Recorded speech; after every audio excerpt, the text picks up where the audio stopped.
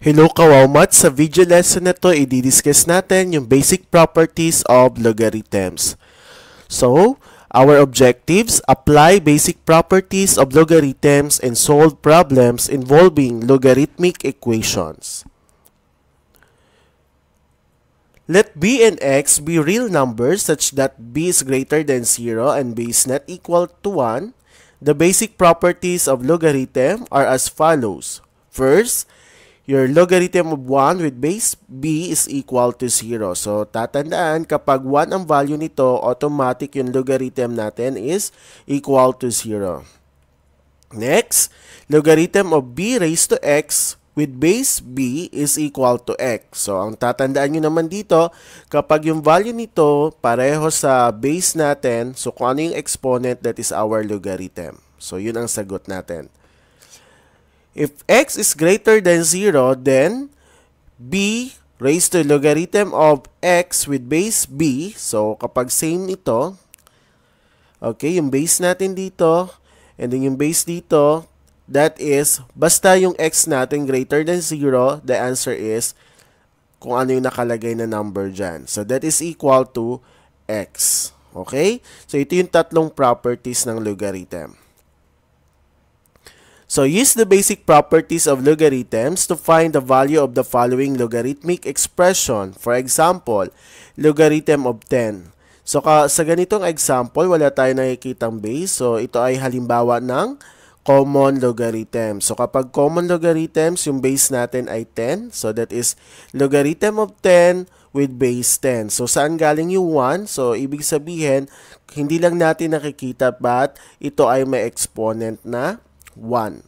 So, therefore, under property number, so anong property to? Property number 2. So, kung anong exponent natin, that is our logarithm. So, therefore, logarithm of 10 is equal to 1 under the property number 2.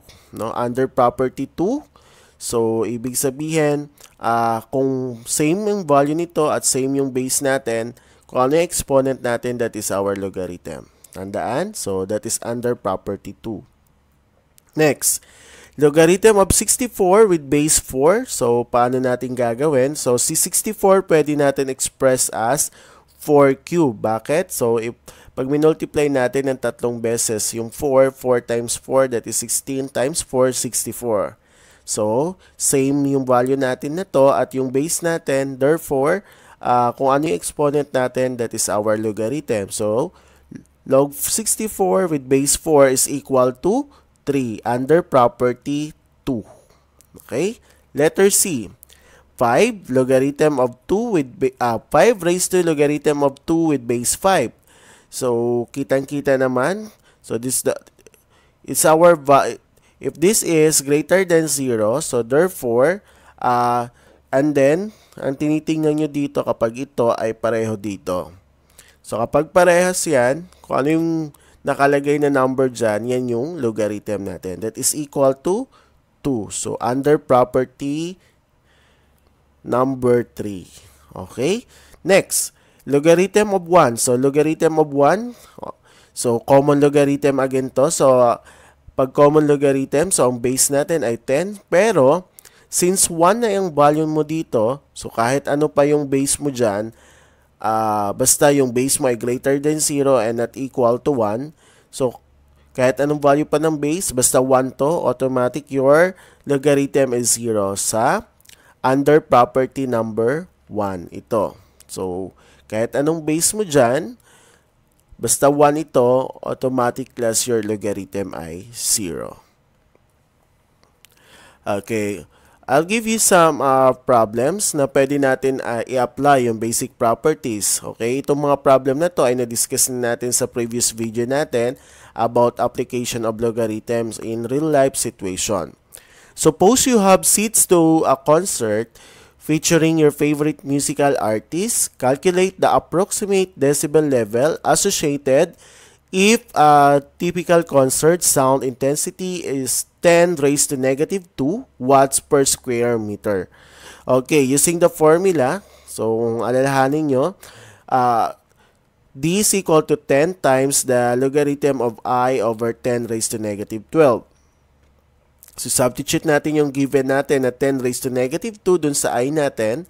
It will become 10 times logarithm of 10 raised to negative 2. So, papalitan natin to nung sa given natin over 10 raised to negative 12. And after that, so since same yung base natin, anong gagawin sa exponent kapag nagdi-divide tayo? Okay, subtract natin yung exponent natin. So, negative 2 minus negative 12. So, magiging ano yan? 10 raised to 10. Kasi negative 2 minus negative 12. So, magiging negative plus 12 na yon. And that is positive 10.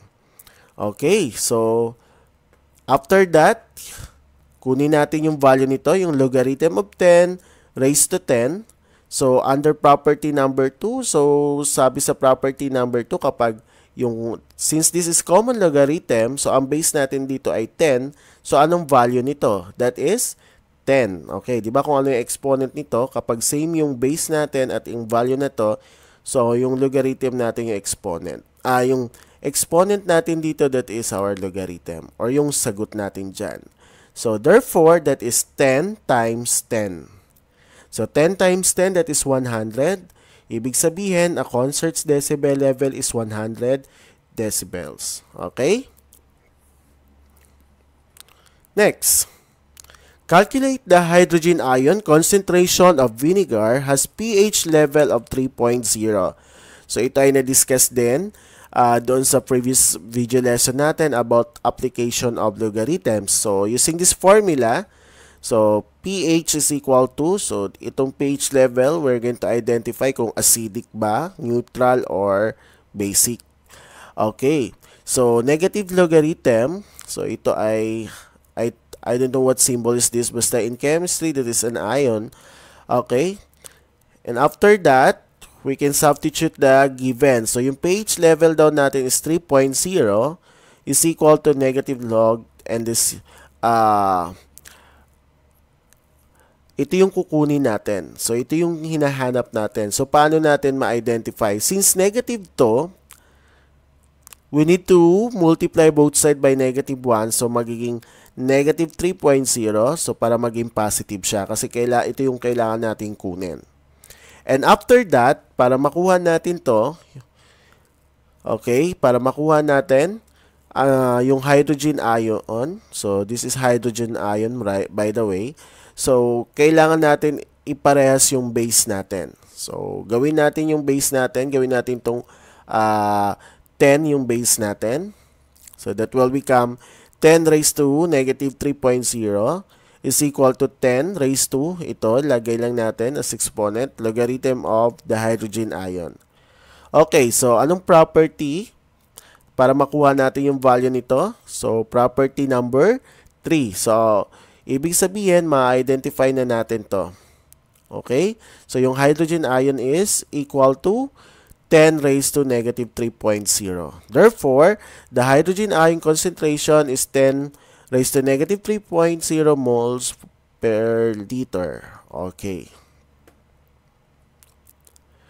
Okay, using the basic properties of logarithms, find the value of the following logarithmic expression. So, I'll give you 5 questions here.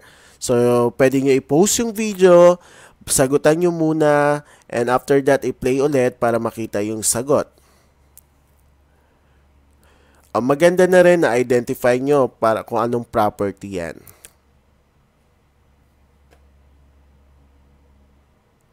Okay, so ito yung sagot sa 5 questions. So, kapag na-perfect nyo, congratulations in advance. Pwede nyo i-share yung score nyo sa comment section ng video na to. Kahit 1 man yan, kahit 2, 3, or 4 ang nakuha nyo.